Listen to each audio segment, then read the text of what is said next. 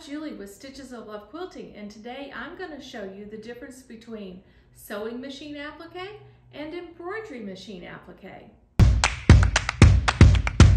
Sewing machine applique means that you will use your placement guide and your applique pieces and adhere them to your background, and then use your sewing machine to stitch around them to make certain that they are adhered to your background.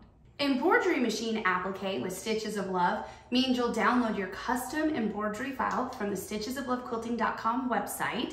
You'll use your hoop and your embroidery machine to build your applique unit and complete all of your applique stitching in the hoop of your embroidery machine.